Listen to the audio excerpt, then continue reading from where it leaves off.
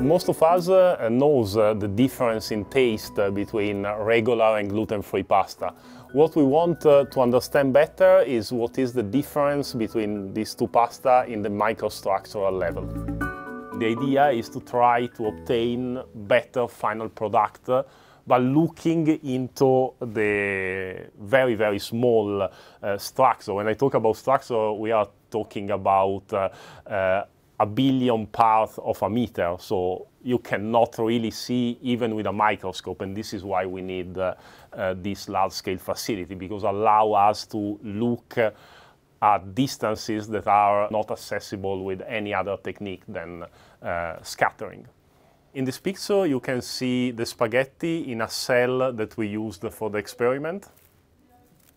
Here you can see the pasta sample in the neutron beam that we use to measure distances that are 1,000 or 100 times the radius of the atom.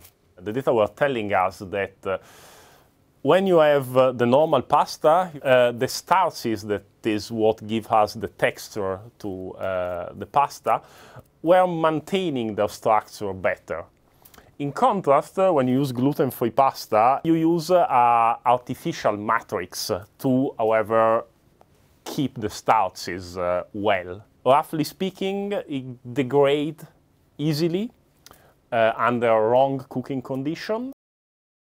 All of us knows, if you have tried to cook gluten-free pasta, as I was saying, that sometimes the mouthfeel is a bit less satisfying, it's harder to cook properly. And so the idea is that if we look into the internal structure of the gluten-free pasta while we are cooking, we can find what is different compared to the regular pasta, and then maybe come out with a new idea on how to substitute the gluten matrix with different artificial matrix to obtain a result of the gluten-free pasta closer to the regular pasta, and so, I mean, yes, improve the experience of gluten intolerant people when they are enjoying a dish of spaghetti.